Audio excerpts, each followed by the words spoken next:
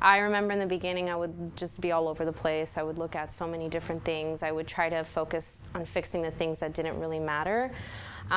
They're important, but just not at the top of the list.